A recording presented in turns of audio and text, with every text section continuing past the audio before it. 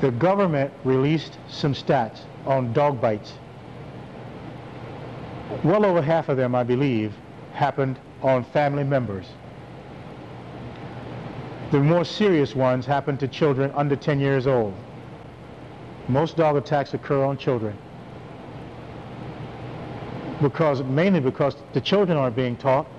Nobody's teaching them. I'm talking now about a mass teaching, and we'll have to find out about this, but the registries, and I think I'm pretty safe if I don't mention a particular one, but large registries, they, in my opinion, have an obligation.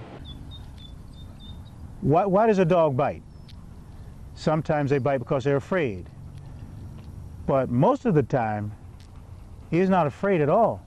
He bites because the person is afraid. Whether he or she admits it or not, the dog can smell the fear. And he starts to treat you a certain way, the person starts to act a certain way, the dog bites. Who's on that puppy there? All right. Hey, let me get you back. You know, one thing you notice about a lot of these dogs is they have strong personality, strong character, but they're such loving dogs. Good dogs to own and great dogs to have. Here at Gill's International Dog Show, folks, we're here to put a little something back in the community, trying to spread the love.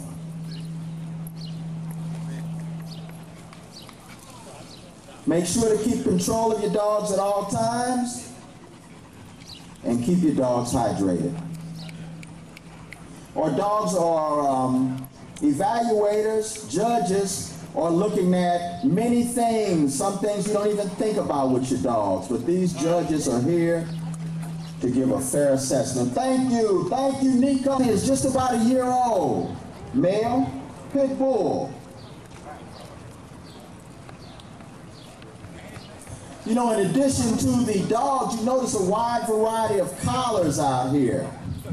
We see choke collars, pitch collars, combat collars. We see a lot of different collars. I think all this is a testimony to the love that these owners have for their fine friends and companions.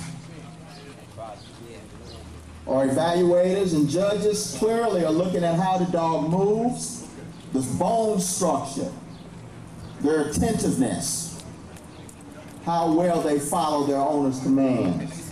But primarily we're looking for the build and